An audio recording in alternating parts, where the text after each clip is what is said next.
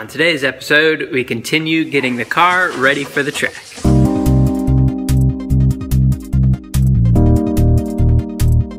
Just real quick here, I wanted to show you an illustration that I just finished up. A guy named Fraser from Scotland got a hold of us through Instagram and sent me some pictures of his car. We do custom illustrations for your car. Just message us and we'll talk about it. So out at the car, and the first thing that we're gonna be doing today is pulling the check engine light codes, or code rather, out of the car. And we're gonna be doing that using this little service port that's located near the ECU. So as you see, I've already went and taken out the glove box just to make this easier for the video. But there's this little port that you can find up behind the dash piece here. And it has this little green connector. And inside the green connector are these two little gray service ports. As you guys have heard me say many times already, I am not a mechanic, okay? So please don't scream at me if you feel I should know something and you know it and you're like, oh my God, like I'm learning, okay? So bear with me.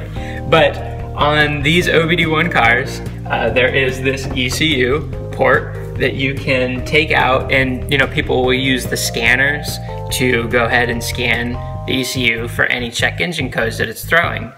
Well, on the OBD1 ones, you can actually use this method using a paper clip to short out the circuit. It essentially closes the circuit, so I'm not quite sure exactly what goes on in there, but it closes the circuit. You can actually start reading the codes through the check engine light blinking on the dash. Now, I know that sounds so weird, but that's the way it is. Honda built that in. I didn't know about this, so I want to thank my friend Juan, who you all saw in the other episodes, for telling me about it, and his friend Dusan for explaining it to him over the phone while he was here.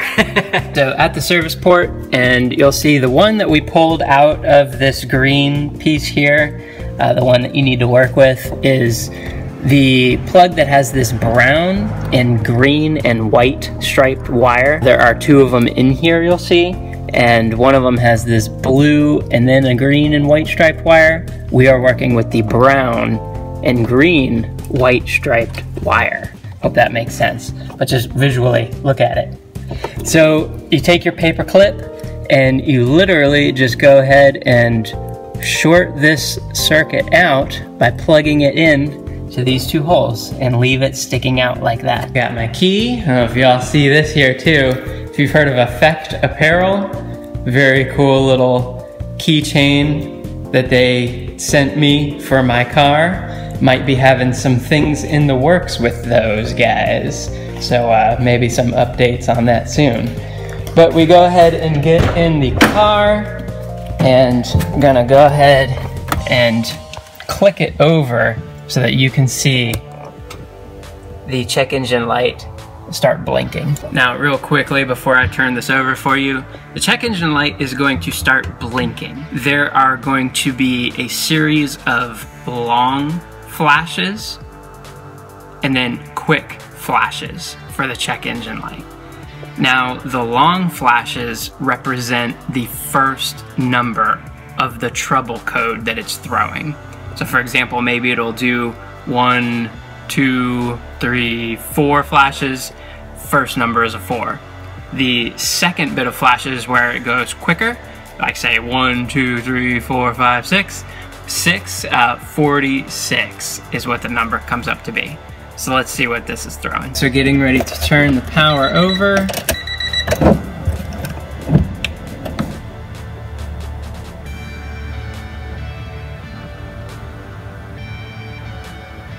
Okay, so you see it starting to blink there. Let it cycle through. Here we go again. 1, 2, 3, 4, 1, 1. So 41. Let's go through one more time. 1, 2, 3, 4 long blinks and 1 short blink. So 41. It read 41. 4 long blinks and then 1 short blink. So code 41 when you look it up, and I'll provide you a list of all the codes right here.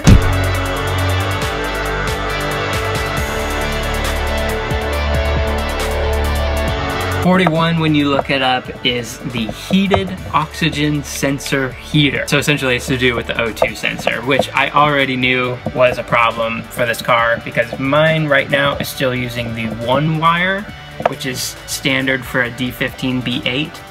But for the B7 head and ECU, it uses the 4 wire. Go ahead and taking off that 1 wire now.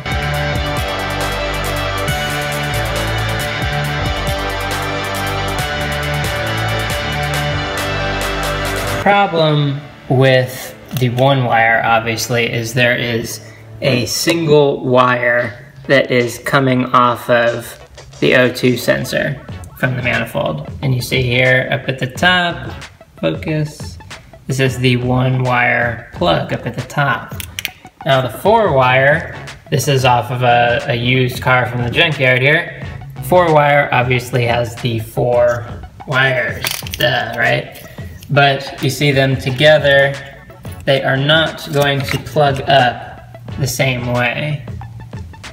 I am a bit confused on what to do at the moment. The 4 wire and the 1 wire O2 sensors obviously are not going to play together.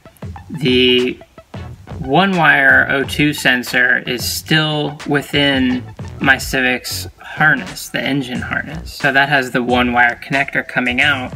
The 4 wire, which I need for the B7, isn't gonna just plug into it. I understand, you know, I could go get the 4 wire connection out of another harness and put that in here, but I personally don't know how to do that, like I said. So I'm gonna have to be finding someone to help me with that. Maybe it's a simple process, you know, I've just never done anything like that. I'm gonna be looking into it. That needs to get resolved because it is still throwing the check engine light, and that is the final light. And I believe that's still putting the car into limp mode. Correct me if I'm wrong. So I need to take care of that. That'll have to wait a minute. But for now, I'm gonna be turning on the car because as you saw in the last episode, I did the coolant exchange. I wanna go ahead and turn it on, try to get it up to temperature, and see if the temperature gauge will hold.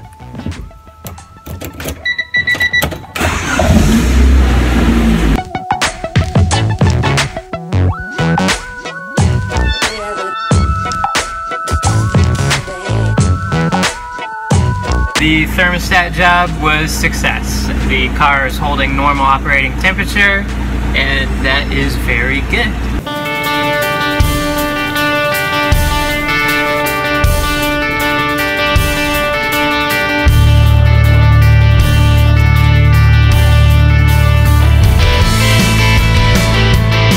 So that was freaking delicious. Had to make a pit stop at Five Guys. I was getting hungry. And I don't go there too often, but holy crap, when I do, they never disappoint. Double cheeseburger, fries, because I'm a man. Double cheeseburger all the way, except no grilled onions. I don't like the grilled, I like the raw onion. And then no mushrooms, because that doesn't have a place on a burger in my mind. But oh my God, so delicious. So I'm getting ready to head back to the house now. I'm gonna maybe include a little bit more like just my everyday kind of stuff. You know, I don't know if y'all would dig that or not. If you think it's cool, rad. I would like to, you know, show you a bit more, but if you hate it, I won't do it either, so let me know. Back home, what I'm gonna do to kind of wrap up this episode, unfortunately, the O2 wire is gonna be what it is right now. From what it's looking like, you kind of just have to replace the whole harness to get the 4 wire O2 in there. Maybe some like re-splicing of wires can happen. I don't know, you tell me. It might be another trip to the junkyard if I want this thing working properly, which I do, because it's only revving up to 5,500, and I don't know if that's technically considered limp mode, but I know it's supposed to be able to go to 65. And it did that before when you all saw Juan and I driving it in a previous episode. All we had done then was disconnect the battery and let it sit for a sec, and then plug it back in and, you know, start the car. So the ECU is recycling itself. So that's what I'm gonna do again. I want you guys, and for myself, to be able to just see that it can rev up to 6,500 before it redlines, it will do it, that me clearing that check engine code will be worth that trouble. So I'm gonna go ahead and disconnect that battery right now, and then we will go for a little test drive, make sure the thermostat, everything with that is still working properly, and then that will tell me if I want to go ahead and tackle changing out this harness. So let's do that.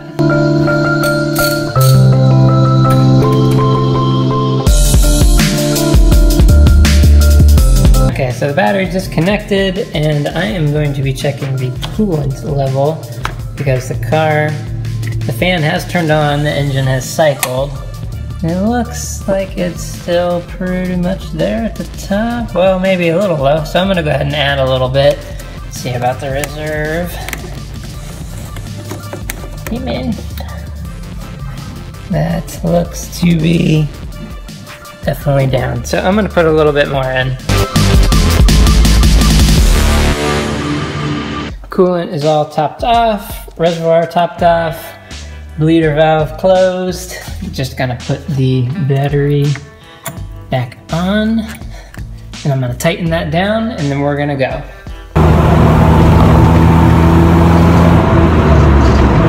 Just getting the temperature up to normal operating temp. Doing that just fine.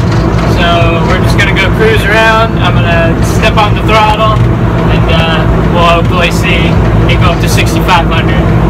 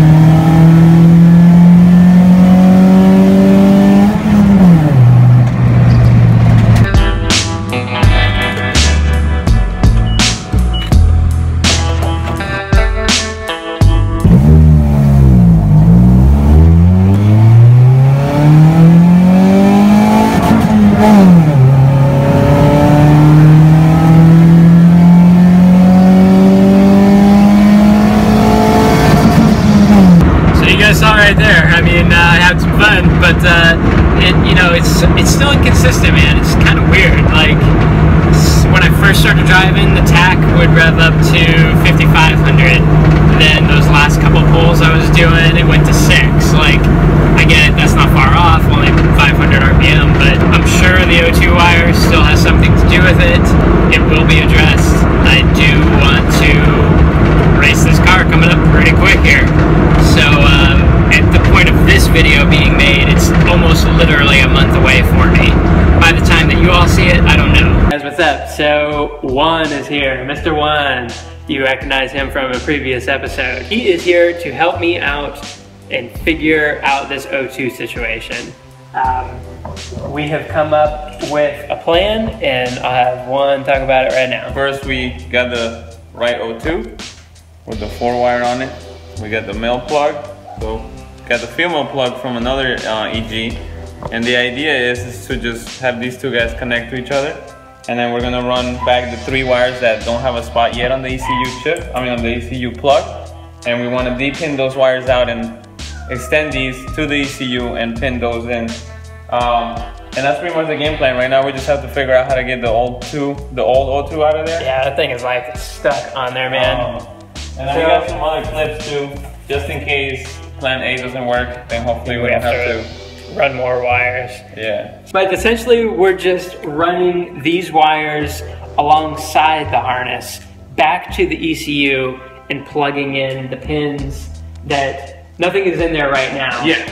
We're just plugging in the 4 wires. There should be 3 spots available. Hopefully that's what we're gonna go for. The white one should already be in there because it does have an O2 sensor now. Right, this is the single wire O2 that's in there, if you all see that. So that's the plan, we're gonna get started.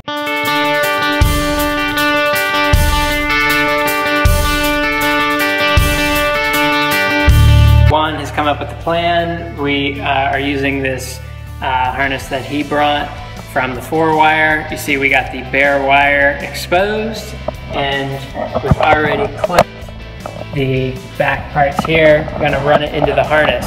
This harness that came with the car actually already has all of these wires. They're just not connected to anything when it goes into the harness that connects up to the engine. So we're just splicing in these wires. Juan is gonna be cutting into this wire, and then we're gonna connect it all up.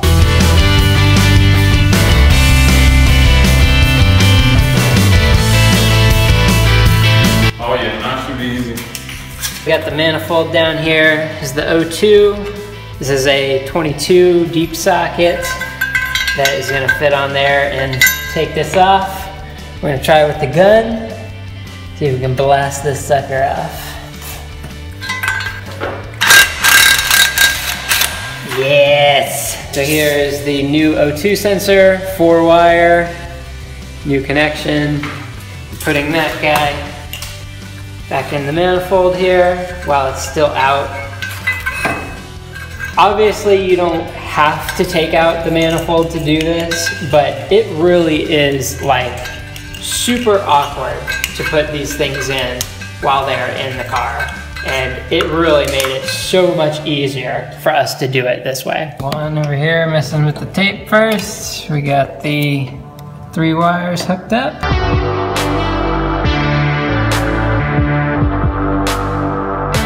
So this is what Juan has done up so far.